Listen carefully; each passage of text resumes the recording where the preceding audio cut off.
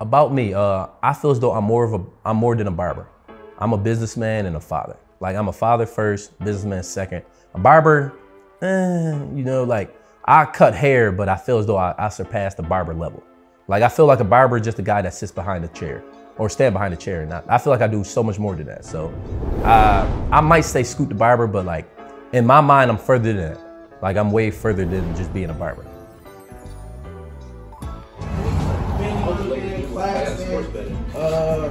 Sharp. They were on Sharp been doing better than expected. Yes. I like it.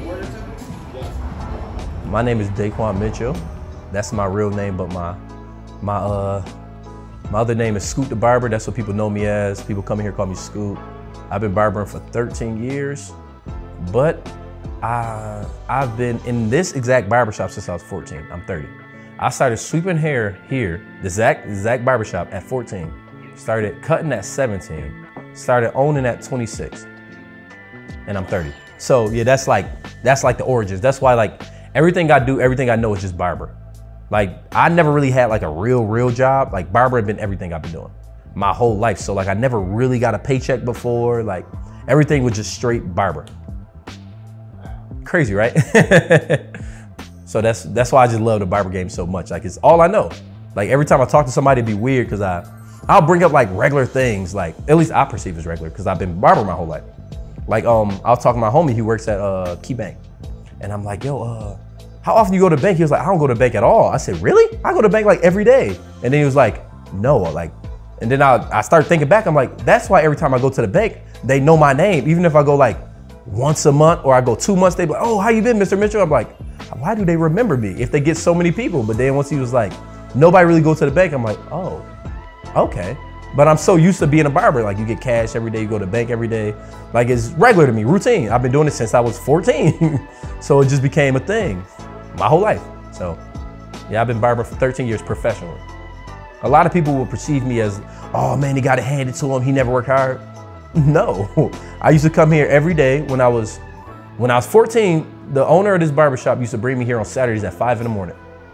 Yeah, like, so I used to sweep hair for him 5 in the morning until about 3, 4 in the afternoon.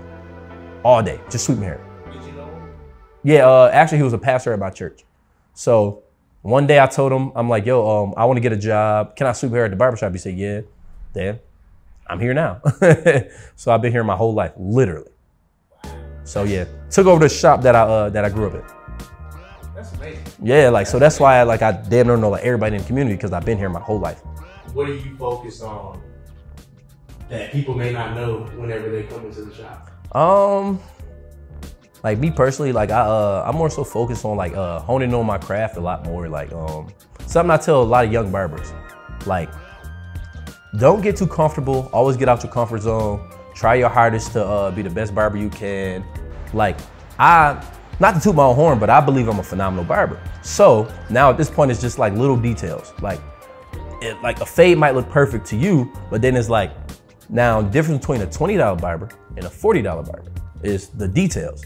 Like you might be able to cut your ass off, but now it's the little things. Like I'm gonna go on a little tangent also again, but like when it comes to cutting hair, I prep it different. Like I told you before, I come an hour early before my first person. So my first person is normally at 9, I come at 8.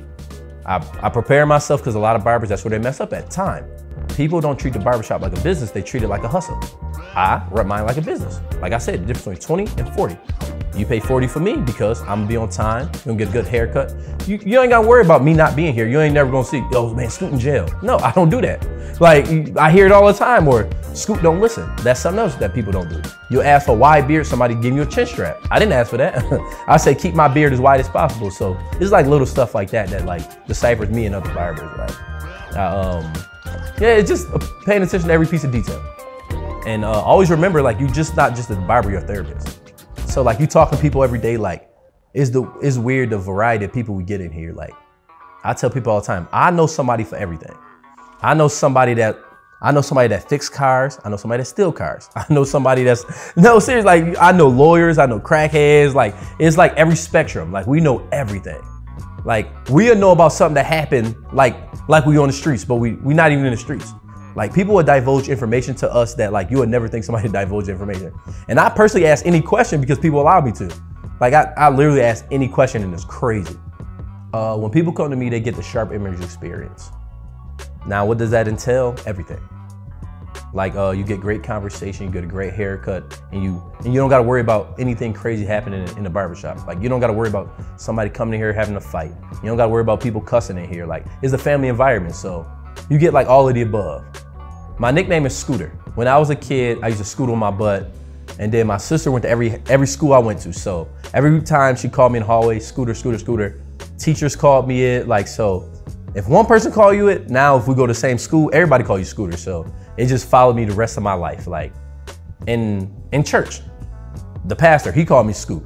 So then it went, everybody called me Scoot. Like if he call you it, everybody gonna call you it. So then there go the nickname. So that's why I was Scoot. I used to just scoot on my butt. So I just took Scooter away, they just went with Scoot. Make sure y'all come to 3122 Main Street, Sharp Image, Scoot the Barber, Talk Docs, and Josh, AKA Bump. Come check us out.